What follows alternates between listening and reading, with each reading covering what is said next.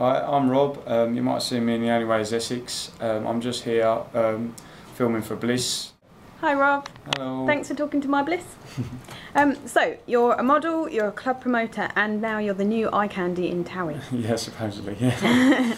So, now what exactly is going on with you and Lydia? We're talking for a little while, but I've been out to Milan, so literally we finished filming. I've been in Milan for the last sort of month, for 3 weeks. We're still in contact, and I'm hoping to see her when now I'm back. I'm hoping to see her. I'm going to Marbella on Friday, so we might see each other there. Fingers crossed. So yeah, we'll see how things go.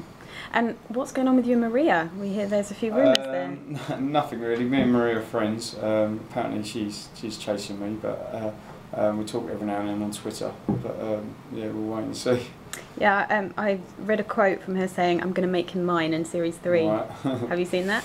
I've heard things, but I don't know. We'll see. We'll watch this space. Yeah. Sum up the brilliance of Essex in one sentence. The brilliance of Essex. I love Essex, to be fair. I wouldn't want to be from anywhere else. It is. The thing is, I try and tell people it's not what it is on the show, but it pretty much is places, to be honest. Brentwood, yeah, a lot of tanned people. The thing is, people are generally happy, so and there's a lot of partying. Partying's a big part of Essex life, but yeah, it's great fun. Now, moving on slightly from The Only Way is Essex. Let's face it, you're a bit famous for bearing your bod because you're a model. Yeah. Do we get a peek? Do you get a peek if you want? Go on, let's have a look. Woohoo! You were discovered in quite an unusual way through Facebook. Tell us a bit about that. It's a bit crazy. Well, my booker Rian, he had heard about me by a guy he knows, and he basically looked me up on Facebook and then messaged me quite a few times to come in and talk to him. And I just thought it was all a bit of a joke, to be honest. I never ever thought I'd be modelling. I just never ever dreamt of doing it. And one of my friends sort of said, "Go for it, Rob, go and do it." And so I sort of went in. I went from sort of being a rugby player to being a model in sort of a space of a couple of months. So I went in, saw him, and that was it really. It went from there. So now we're going to play 10 questions. Right. So I've got 10 quick fire questions for you. We're going to see if we can find out a bit more. So, what's the longest you've gone without having a shower?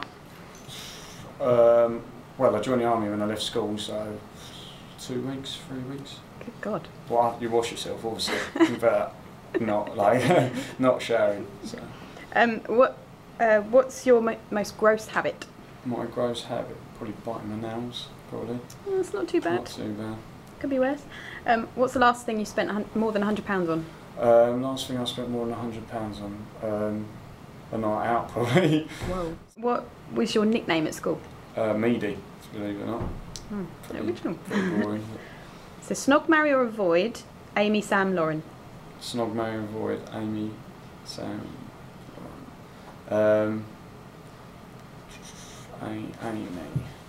Ooh, bit of a stumper, that one. Snog, marry or avoid.